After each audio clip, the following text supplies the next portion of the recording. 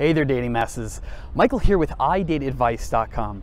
Today's topic, a little bit on knowing when to dump your girlfriend.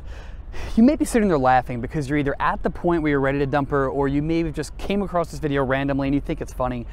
Whatever it is, this is valuable knowledge here, so listen up closely. If you're watching this video, the odds are that you're dealing with a delicate situation. Remember, relationships fail for all sorts of reasons. Sometimes it's your fault being the guy, sometimes it's not. Girls can be brutal.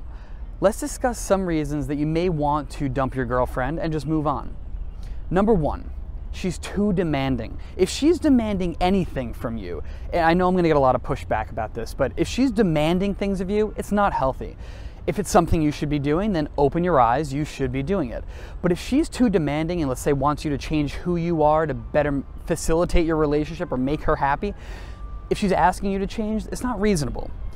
Number two, she's not supportive. If your girlfriend doesn't support your ideas, if she's one of the people in your life that puts down your ideas or ventures that you get excited about, if you find that she's not supporting your excitement, whatever that means for you, then she might not be a healthy partner for you. Relationships are supposed to be a support for each other so that you can be the best possible version of you that you can be. And if that person who's closest to you is not on board with your excitement and is not happy for you and supportive of you, then she's not right for you. Number three, does she complain too much? Girls have a tendency to want to complain naturally. Guys do too, also to an extent, but I see it more with women. Sometimes what women will do in a relationship is they do what's called transferring the best friend status. They'll go from a best friend who they spend a lot of time with, who's usually a girl, to you, who they're now spending most or all of their time with. They'll try to emotionally transfer and open up to you. And for them, it means that they dump a lot on you. So if she's complaining a lot about her daily routine, vocalize that back to her. Number four, she might be a little bit too clingy. If you've never had a very open, healthy relationship where you're both able to grow and prosper, maybe you don't come from that, you may cling to the first person who offers that to you and treats you well. If she is clingy, just again, just express that to her. Number five, she is an emotional roller coaster. I dated girls like this, and one in particular who I won't mention for obvious reasons.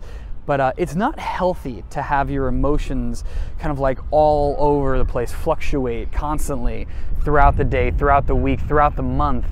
You don't want to be with somebody who doesn't know how to control their emotions. That's essentially what's at the root of this issue, and it's a big one. So emotional roller coaster, I tend to stay away from it. It's not really, it's more of a headache than it's worth, so to speak. But by all means, maybe that's something you want. But number six, most importantly, the other ones were half jokingly, half serious, but number six, totally serious. If she makes you feel bad, if she makes you feel uninspired, if she makes you feel unloved, get out of there. It's not a good situation for you. Not everyone is for everyone. If she doesn't make you feel good and uplifted and inspired, then she's just not right for you. You're gonna want to dump her. You'll know when enough is enough. The hard part is knowing when to break it off. But trust me, once you do, you'll feel a huge weight lifted off your shoulders. And once you dump her and get out of the relationship, be strong. No matter what you feel following the breakup, don't give in. You only have so many days to live. Don't waste them loving someone who doesn't do the same for you. You're not doing them any favors. All right, dating masses, thank you so much for watching. Please be sure to like this video if you enjoyed it and subscribe to get a new dating advice video each and every week.